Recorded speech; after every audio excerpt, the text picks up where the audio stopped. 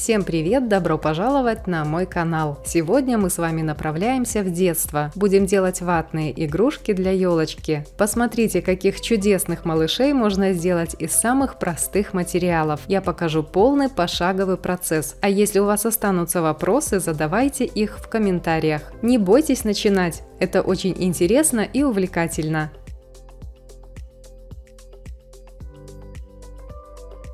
Первое, с чего я начну, сделаю и распишу личики для куколок. Использую воздушную полимерную глину. Ее название я укажу в инфобоксе. Глина очень приятна на ощупь, совершенно не пачкает руки и не прилипает к ним. Разминаю ее и буду окрашивать в телесный цвет, используя акриловые краски. Нам понадобится коричневый и еще какой-то более яркий цвет. Я использую рыжий и персиковый. Если у вас нет большой палитры красок, достаточно будет только коричневого цвета.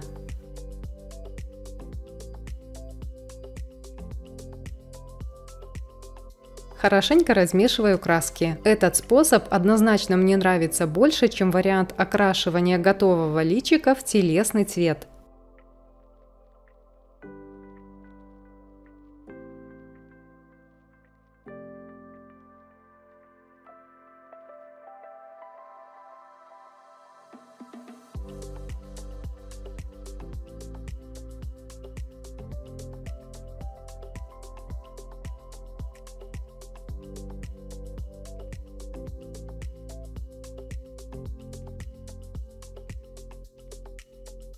Использую силиконовый молд детского личика, размер лица 35 на 28 мм. Разравниваю глину.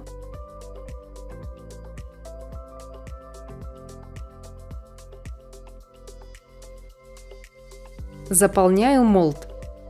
Придавливаю, чтобы получился четкий отпечаток.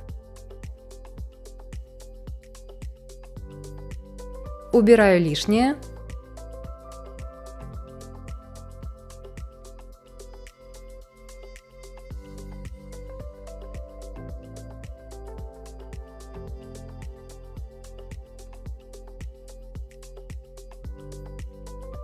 Аккуратно вытаскиваю заготовку. Если у вас не получается вытащить личико из молда без повреждений и деформации, положите заполненный молд в морозильную камеру на 10-15 минут. После этого личико без труда и повреждений можно будет вытащить из молда.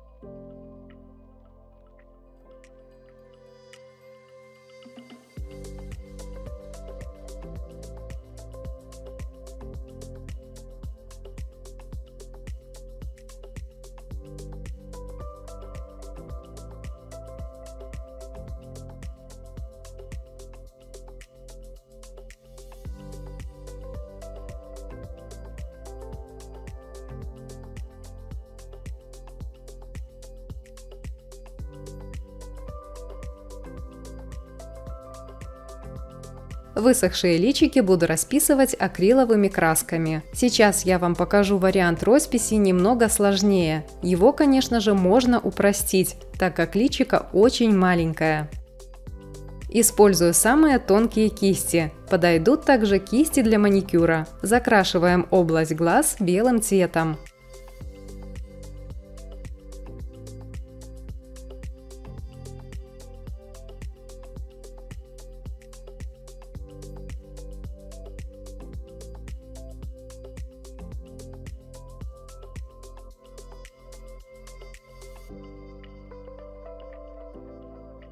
Глазки я сделаю голубые. Если у вас нет голубого цвета, смешиваем синий и белый.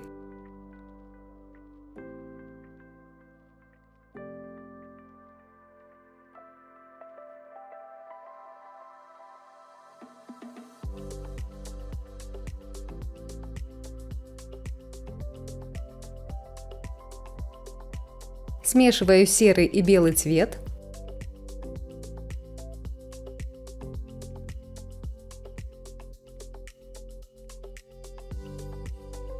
Нарисую небольшую тень над глазками. Цвет может быть как светло-серый, так и светло-коричневый. Это добавит глубину нашим глазкам.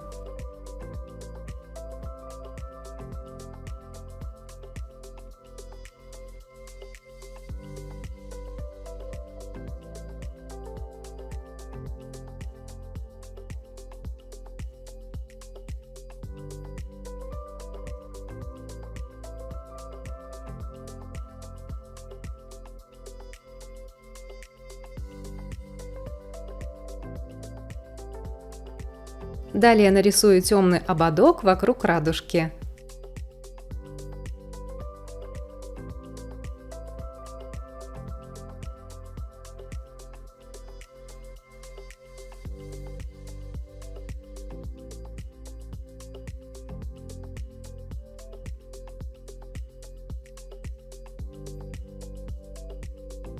Используем коричневый.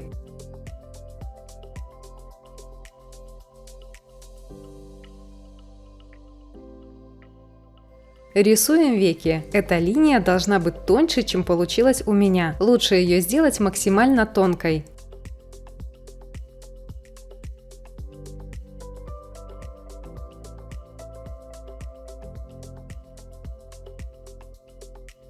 Черным цветом рисуем зрачок. Он должен соединиться с верхней линией глаза.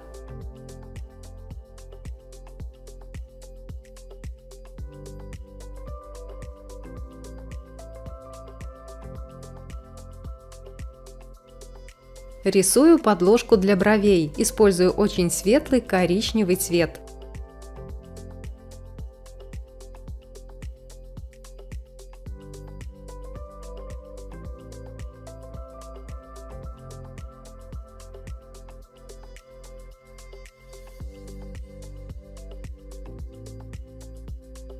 Затем прорисовываю волоски.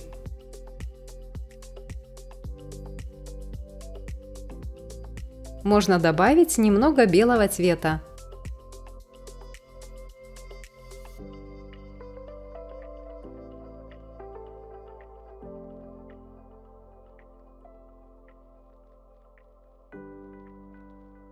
Реснички.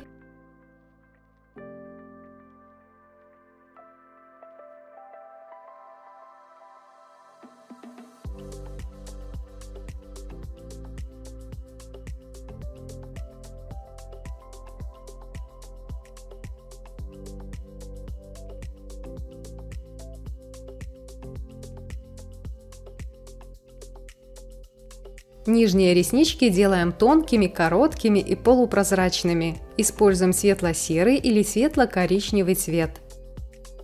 Ставим белые блики.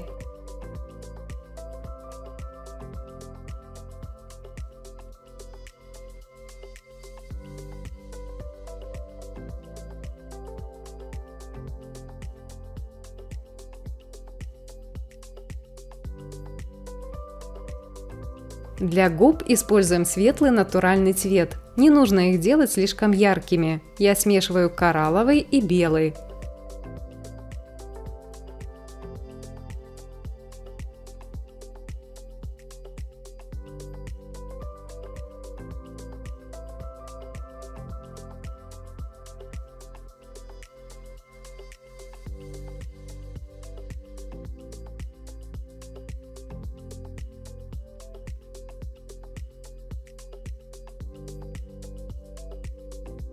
Рисую волосы. Использую кисть немного крупнее. Сначала делаю светлую основу. Затем тонкой кистью добавляю акценты.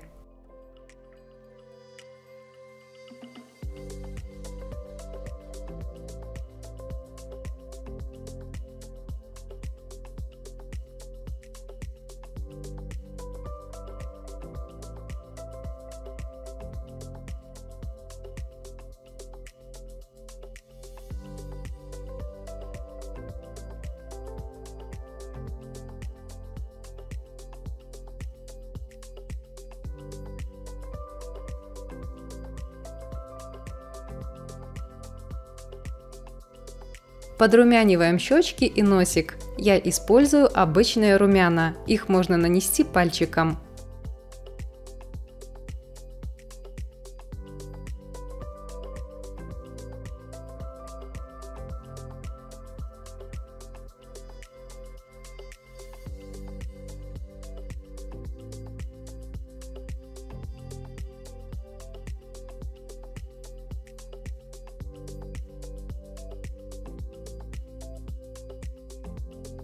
Готовые высохшие личики покрываю матовым лаком. Высыхает он очень быстро, и после высыхания они выглядят вот так.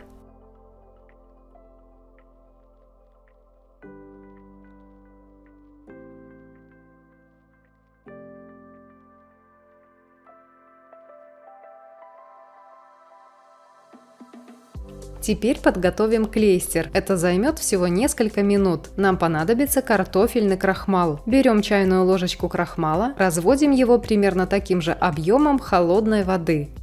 Хорошенько размешиваем.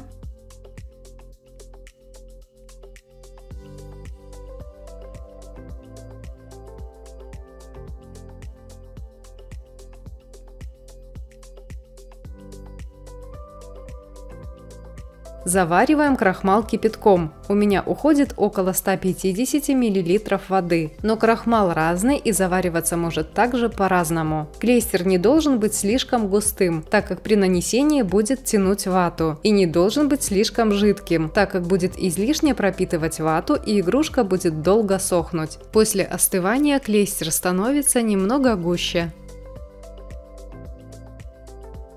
Приступаем к игрушке. Основа нашей работы – хлопковая вата. Вату выбирайте ровную, чтобы в ней не было никаких крупинок или комочков. Также вата должна хорошо делиться на слои. Для каркаса используем медную проволоку диаметром 0,6 или 0,8 мм.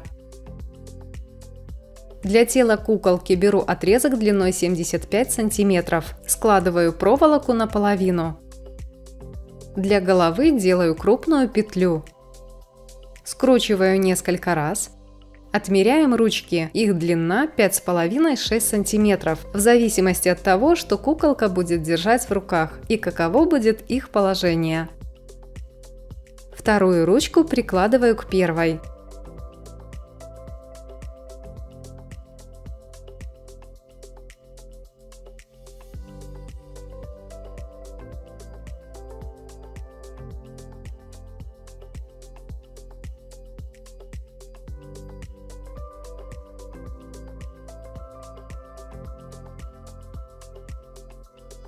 Общая длина 11 см. Сгибаем ножки. Закрепляем кончики проволоки.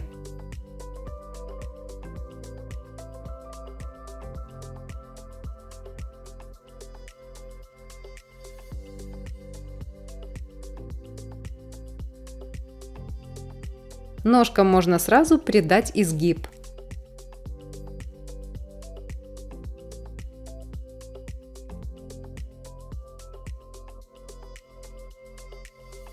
Таким образом, тело стало немного короче, его длина 10 см. Берем вату, разделяем ее на тонкие полосы. И теперь постепенно плотно обматываем каркас ватой, крепко закрепляя ее нитками. Сначала я формирую голову.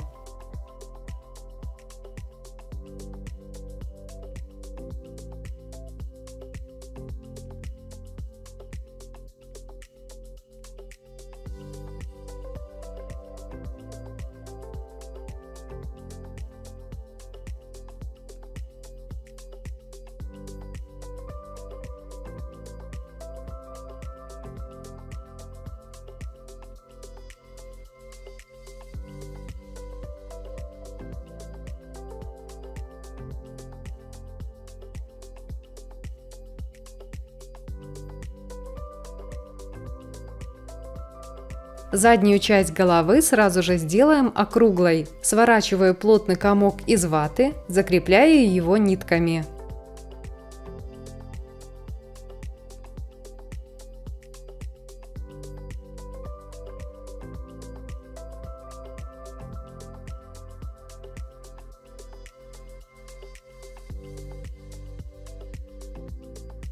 Теперь обматываем ручки. Вату наматываем плотно, делаем это в одном направлении. Когда каркас с ватой сделан ровно и хорошо плотно набит, нам будет быстрее и проще работать дальше. Выравнивание займет совсем мало времени.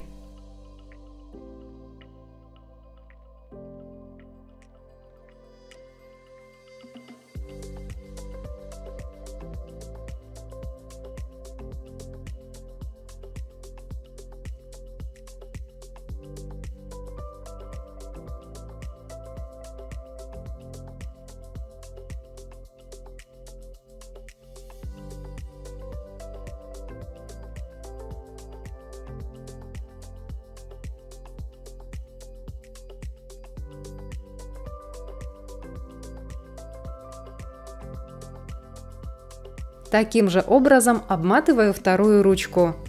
Приступаю к ножкам.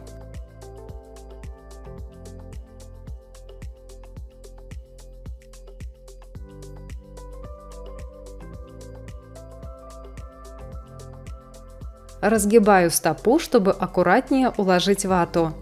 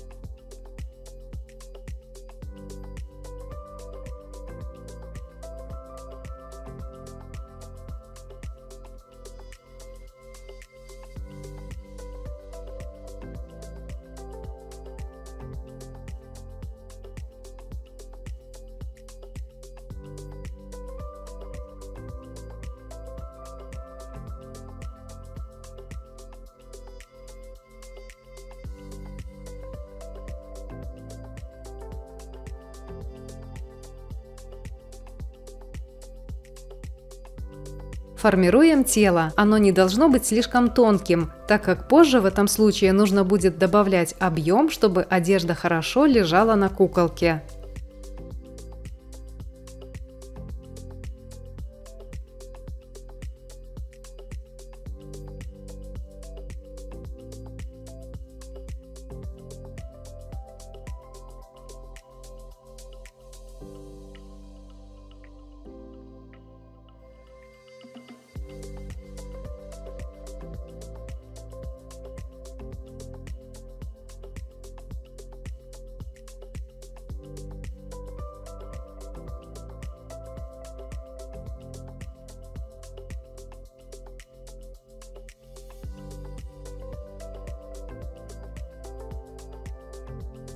Добавлю еще немного ваты. Здесь важно не сделать область под ручками слишком объемной и широкой, так как сверху у нас добавится одежда и еще ручкам нужно будет придать форму. Они не должны стать слишком короткими.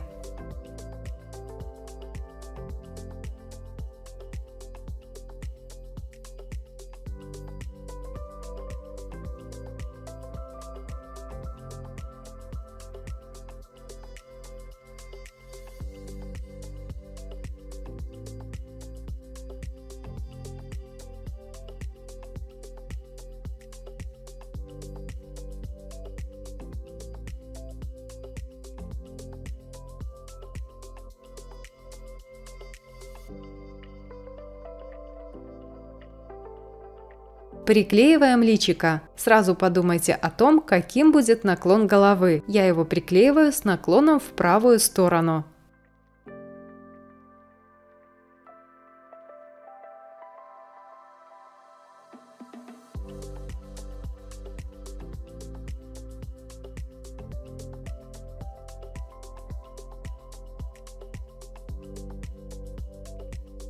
Теперь выравниваем куколку. Берем остывший клейстер, прикладываем небольшие кусочки ваты и хорошенько промазываем. Сначала я выравниваю голову. Учитываю то, что в дальнейшем к голове будет крепиться штифт, чтобы повесить игрушку. Поэтому макушку нужно сделать плотной и объемной. Хорошо пропитать клейстером.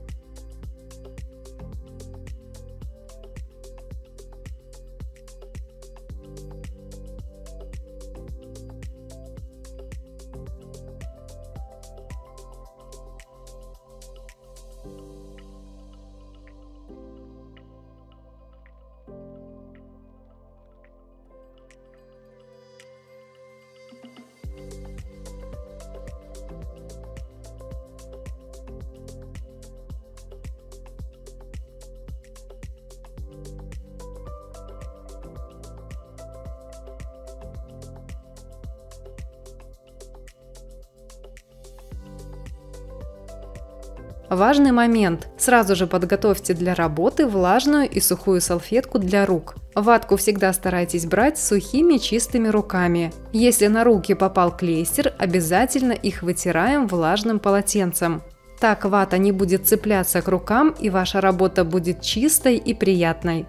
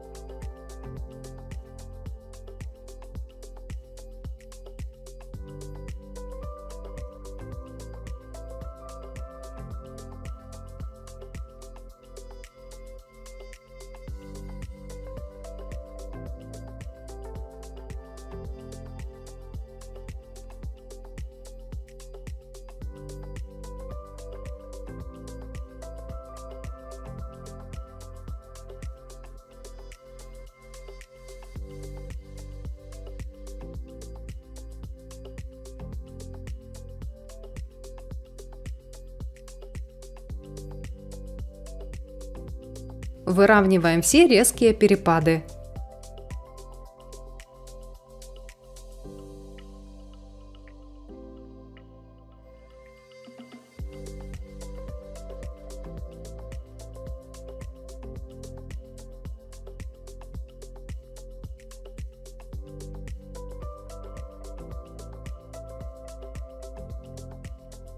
Выравнивание закончено. Возьмем любую тонкую проволоку, из нее сделаем подвеску для сушки куколки.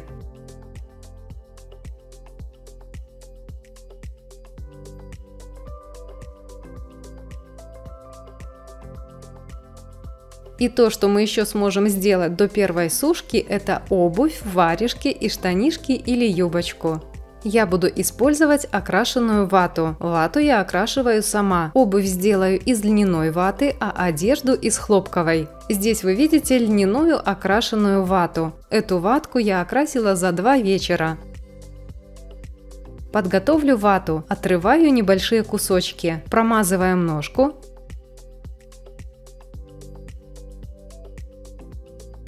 Начинаем оклеивать с подошвы. Прижимаем вату кистью, промазываем. Голенище сапожек я не буду делать объемным, так как сверху будут штанишки.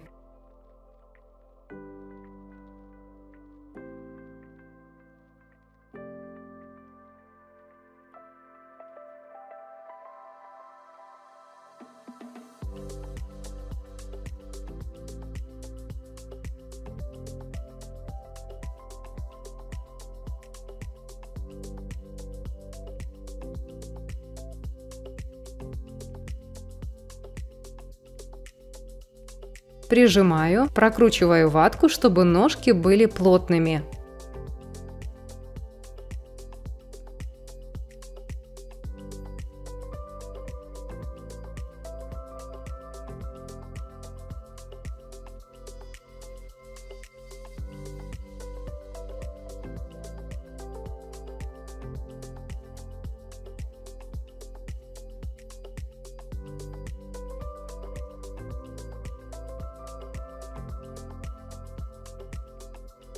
Делаем варежки. Промазываем руку, берем небольшие тонкие кусочки ваты, прижимаем, прокручиваем.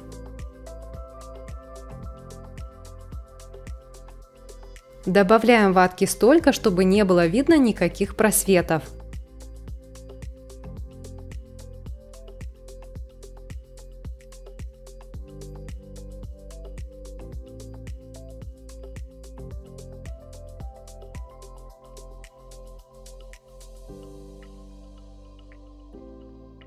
Делаем пальчик, сворачиваем промазанный клейстером кусочек ваты.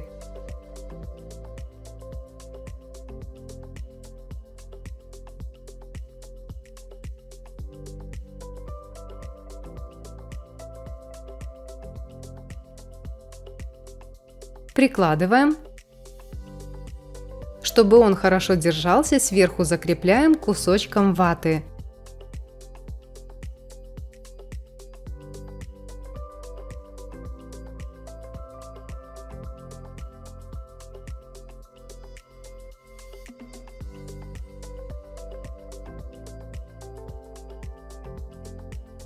Точно так же делаем вторую варежку. Теперь приступаем к штанишкам. Здесь слой ваты берем потолще, штанишки делаем объемные.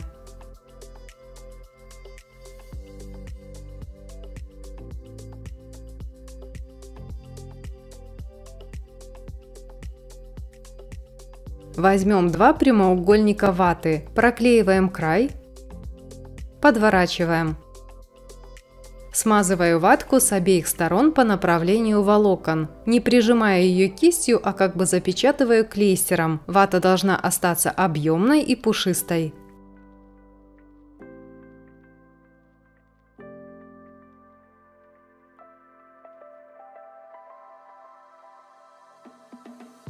Смазываю ножку.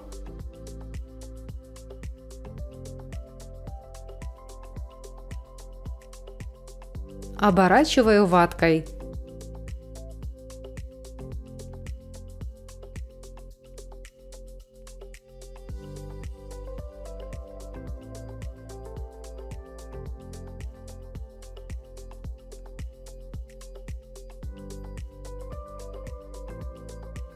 Стык ваты должен быть незаметен и остаться с внутренней стороны.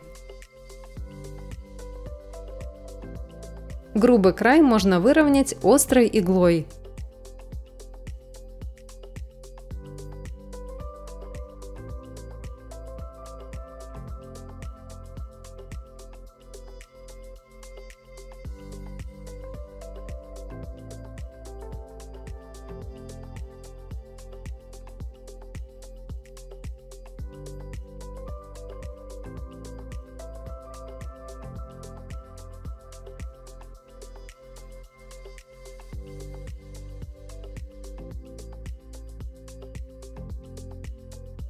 Оформляем вторую ножку.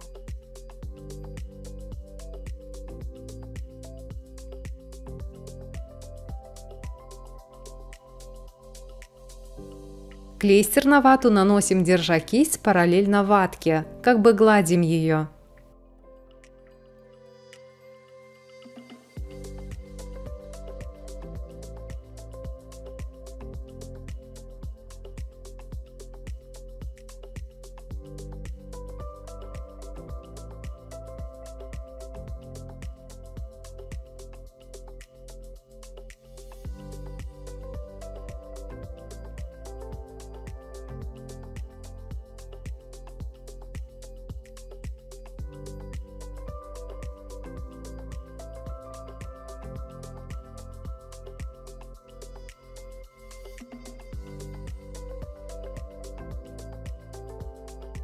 Оформляем верх. Я часто беру ватку кистью, только потому, что для меня это очень удобно.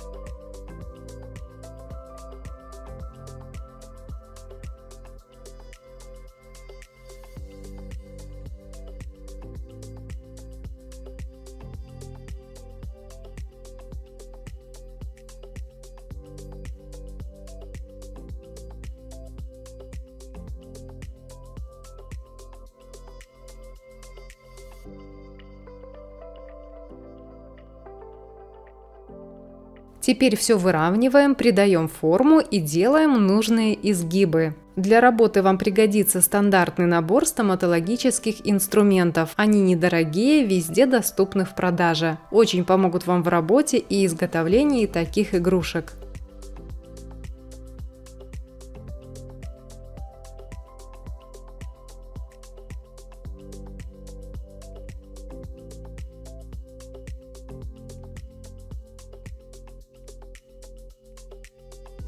Штанишки готовы. На этом этапе отправляем куколку сушиться, подвесив за проволоку. На это может понадобиться примерно 1 день. В теплом помещении она высохнет быстрее.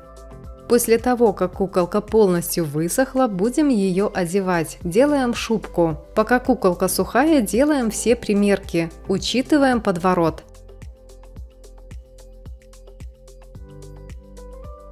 Немного надорву ватку, чтобы она лучше укладывалась в области рук.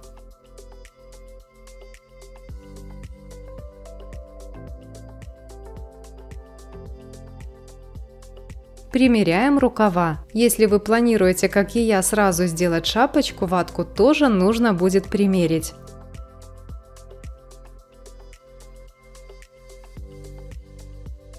Промазываем ручки клейстером, чтобы вата размокла и они начали сгибаться.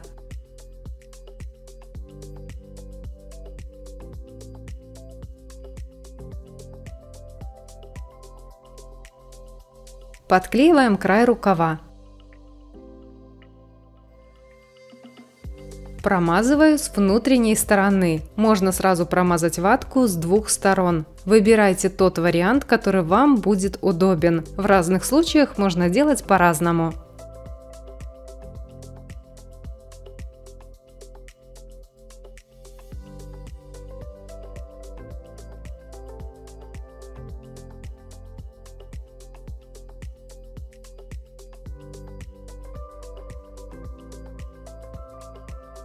Второй рукав. Подворачиваем.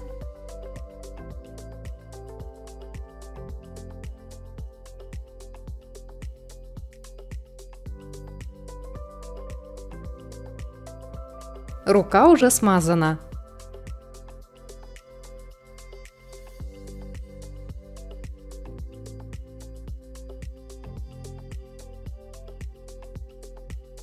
Уберу лишнюю вату. Делать это нужно очень аккуратно.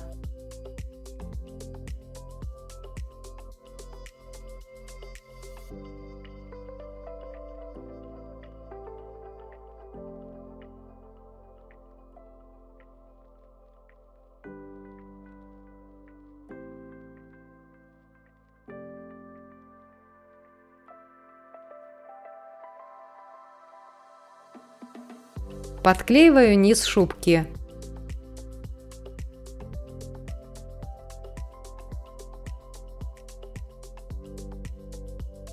Немного уберу лишнюю длину.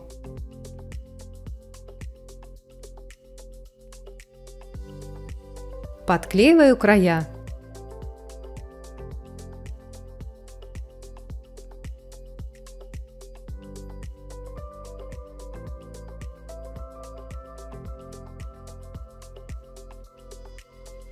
Смазываю также с внутренней стороны. Промазываю тело.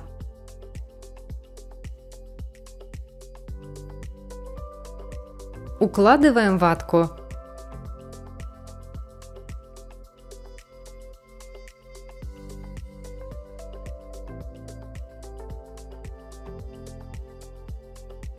Аккуратно все проклеиваю и разравниваю.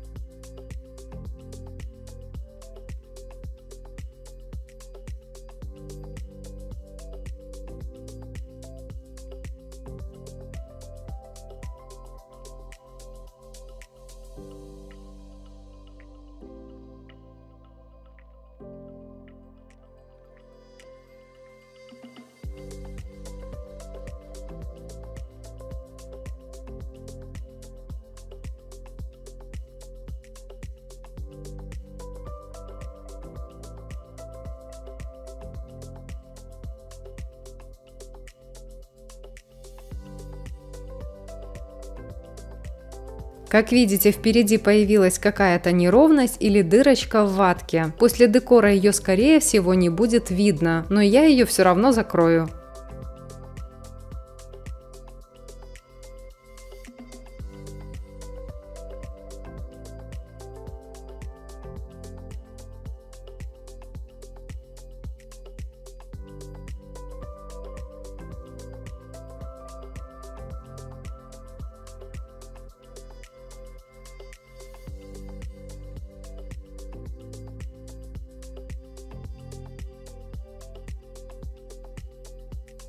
Сгибаю ручки. Сразу подумайте о том, что куколка будет держать в руках, так как после сушки изменить положение рук будет сложнее.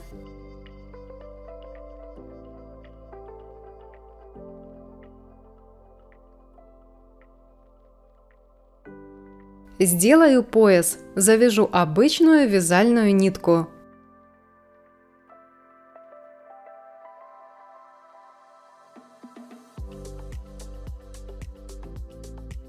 Продавливаю углубления под пуговички. Если вы только начинаете делать ватные игрушки, на этом этапе куколку лучше высушить и только потом делать шапочку и воротник. Я всю одежду делаю сразу.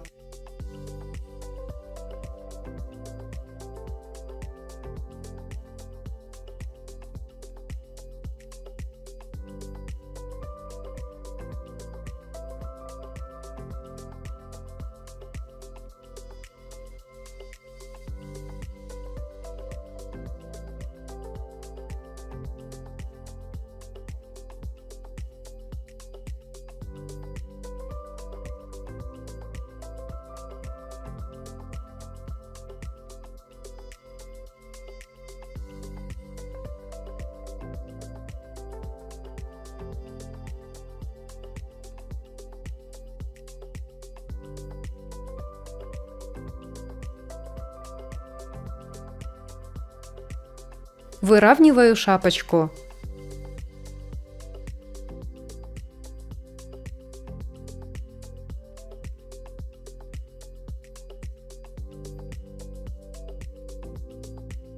Промазываю клейстером.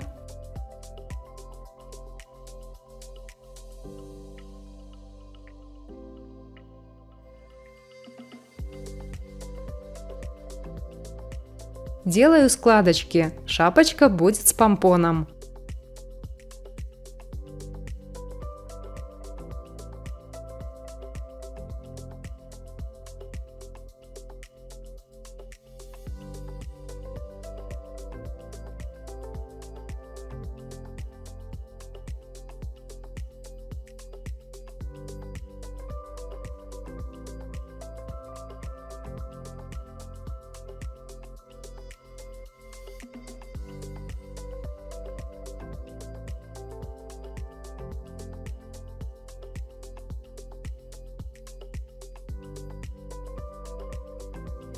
Теперь делаю воротник. Заранее нужно измерить его длину. Закругляю оба края.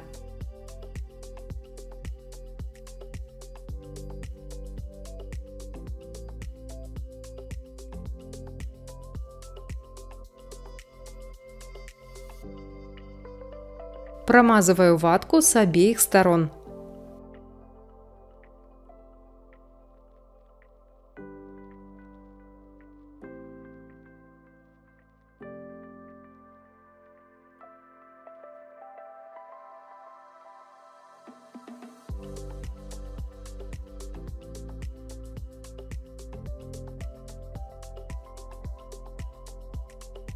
И теперь аккуратно укладываю, постепенно выравниваю.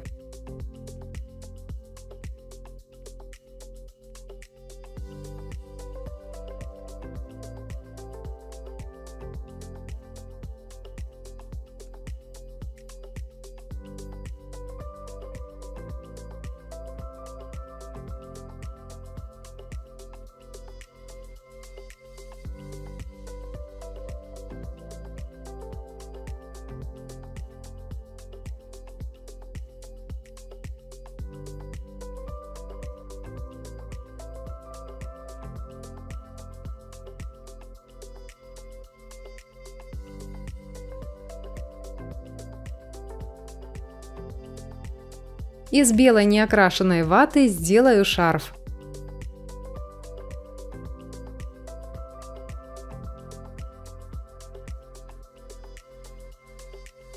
Края подворачиваю внутрь. Промазываю ватку с обеих сторон.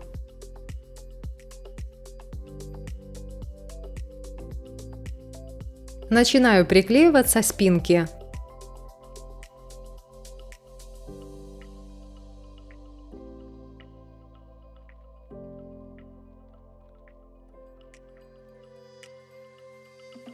Шарф вышел слишком длинный, срезаю вату.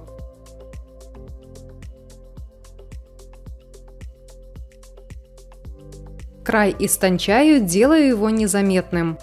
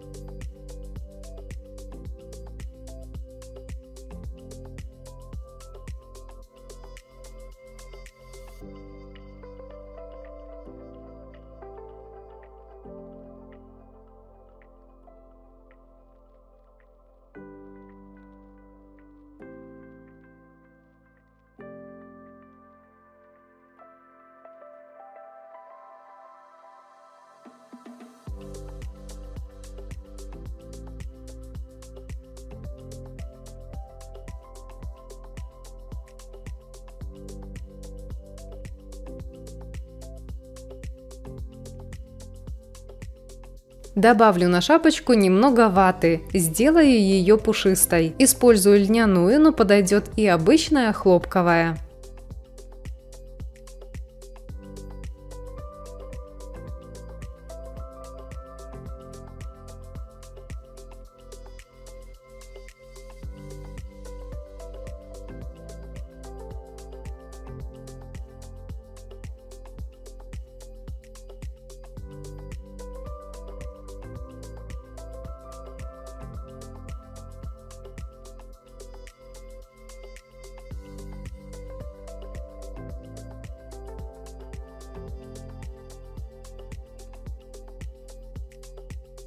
Отправляем куколку на вторую сушку, после чего будем ее украшать. Куколка полностью высохла, шапочка показалась мне слишком тонкой, поэтому я добавила под нее полосу из белой ватки, чтобы это выглядело как вторая тонкая шапочка. Делаю крепление подвеску. Использую винтовые штифты. Размер штифта 13 на 6,5 мм. Делаю дырочку.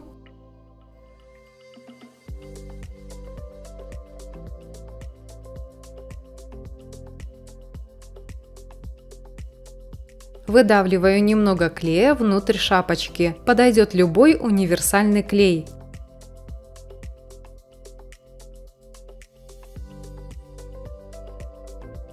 Вкручиваю штифт.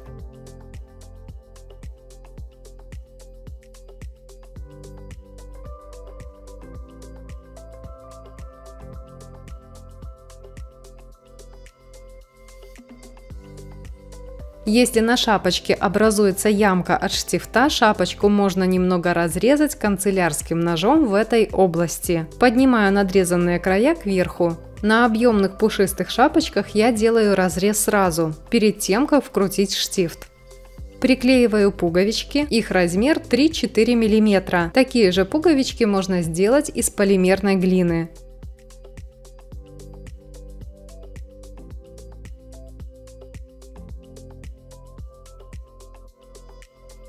С помощью белой акриловой краски добавлю снежок на одежду. Использую кусочек обычной кухонной губки.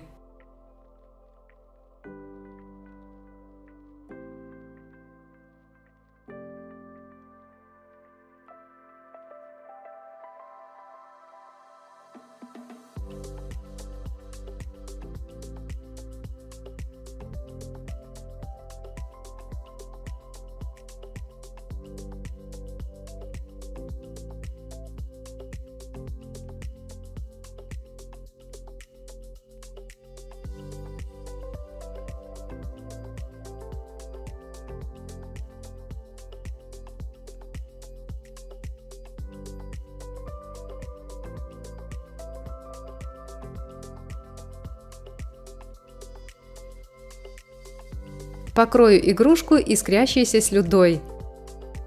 Добавляю немного слюды в клейстер. Здесь клейстер должен быть густым.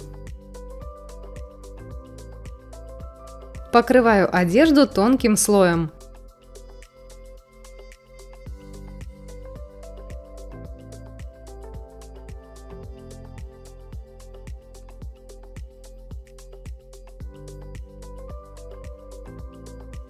В некоторых местах слюды добавлю немного больше.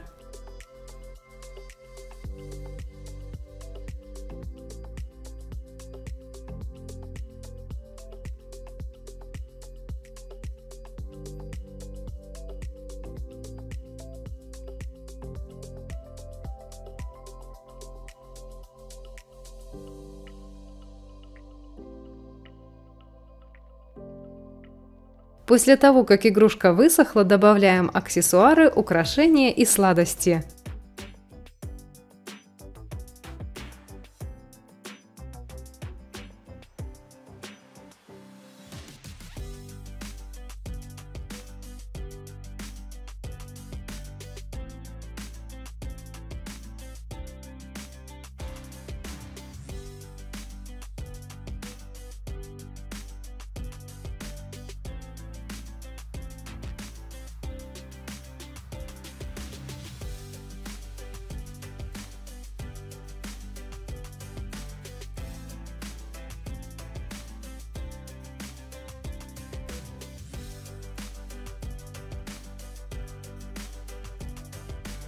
Вот такие чудесные малыши у меня получились, и вы тоже так сможете. Благодарю за внимание, скоро увидимся, пока!